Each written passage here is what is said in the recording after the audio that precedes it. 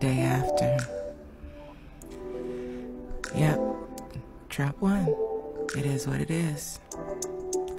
I know I woke up this morning and my head was kind of fuzzy. It was weird. I'm kind of like in this space where I'm like, what do we do now? Seems like it's time going backwards, but then I had to remember that time never rolls backwards.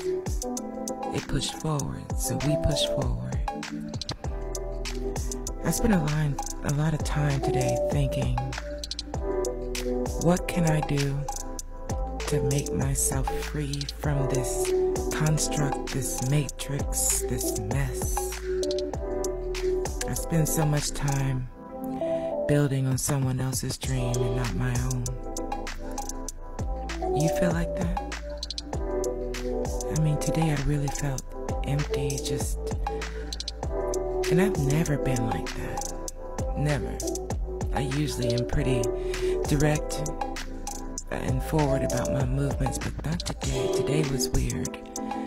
But I think with everything that happened over the last 24 hours, I think it gave a lot of us pause to just sit and think.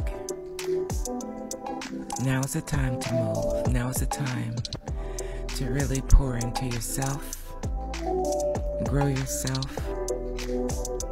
do the things you want to do, go to places you want to go, get that passport. Thank you, Latoya. Get that passport. Surround yourself around people that's gonna really tell you like it is. I had that moment today.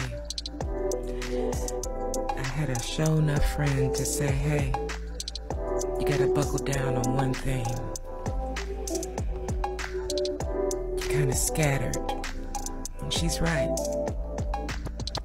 I just have so many things I want to do, so many things I want to say, so many places I want to go.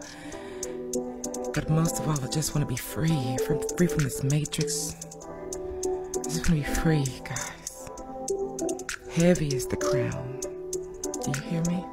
Heavy. It's heavy. Y'all pray for me, please. You know, I'm so busy helping everybody else with their things, but sometimes it's hard for me to help myself. So can you just tap in and pray for me, please?